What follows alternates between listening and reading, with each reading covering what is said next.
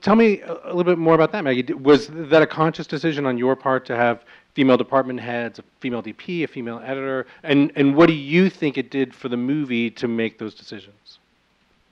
Kind of, only because I'm like a hugely collaborative person. Like I like to collaborate a lot with people, and the movie was meant to be from such a distinctly like female point of view. Like when I was growing up, like my favorite director was like Jane Campion. Like I like super like female point of view kind of stuff, and I rely so heavily on my DP, who's a woman. Her name is Kat Westergaard. She shoots so female, like she shoots from such a feminine perspective. If you really, really look at what she's doing, it's very specifically female.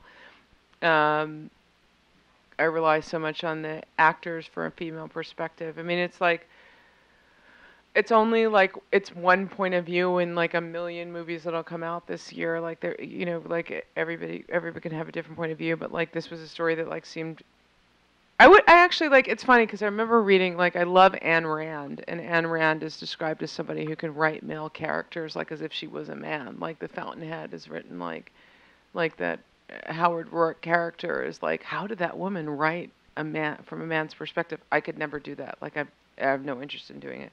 It's, like, not my thing. Not comparing myself to Ayn Rand, but I'm just saying, like, I'm like, well, the reason why I don't write The Fountainhead is because, no, just kidding. But I mean, like, the point is that, like, I don't have anything else to draw from. Like, I'm just, like, sort of, like, really interested in, like, sort of, like, a feminine point of view, and I'm super collaborative, so, like, having other women to, like, bounce, and I'm not saying that it wouldn't work as well with men, but it was, like, this environment for this movie, the sort of conversations about like female sexuality and all the kind of stuff that's going on is like, was best served with an almost entirely female environment. And I'm proud of it. I'm so proud of it. Well, it's hard not to notice that there's a few scenes in the movie that you can imagine if a man was making this movie, they'd be essentially sort of trash nunsploitation scenes, and that you kind of you keep said that.